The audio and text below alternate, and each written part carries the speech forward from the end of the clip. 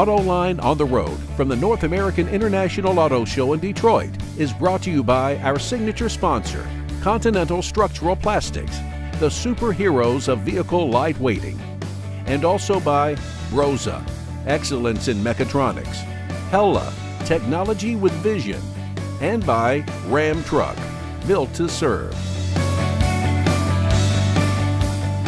Arnd Herwig is with Brose. And Arnd, I find it very interesting that here you are a supplier company, but you've asked us to do this interview in front of the new Mustang Shelby GT500. Yes. Why did you choose this car? Absolutely. First of all, I think it's an absolutely awesome car.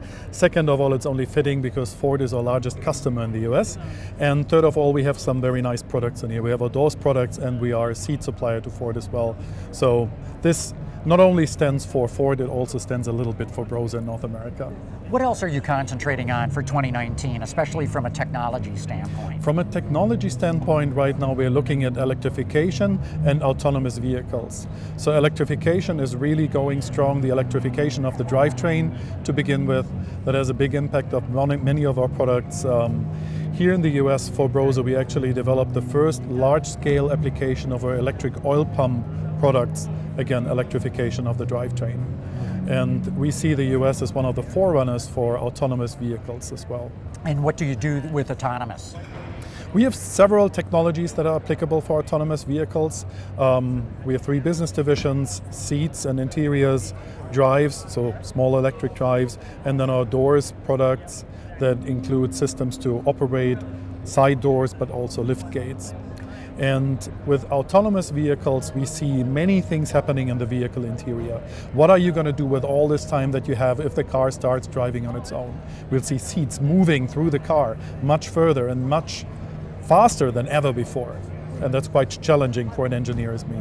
And when you mention doors, that's interesting too, because when we get into autonomous ride sharing and ride hailing, doors will have to be able to open and close by themselves. Because what if somebody forgets to close it, right? Or doesn't even care. Yeah. No, we see that. That's a very strong point that you're making.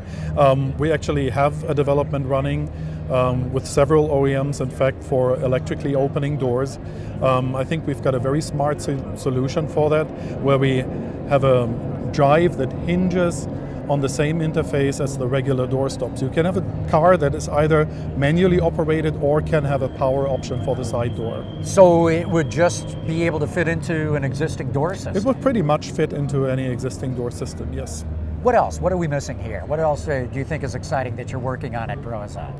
Well, we're also, as I said, looking at who are those players in the autonomous area, right? We believe autonomous is happening in the US very fast. We have the 3 most important players, we believe, with Waymo and Chevy Cruise and with Zook. So we know all these companies and we're developing with them products for those applications. Real good. Sounds to me like you've got things going pretty well with all this future technology coming into the industry. Yes, Arnd, thanks for your time today. Thank you very much. Appreciate it. Yeah, very good. It was a pleasure.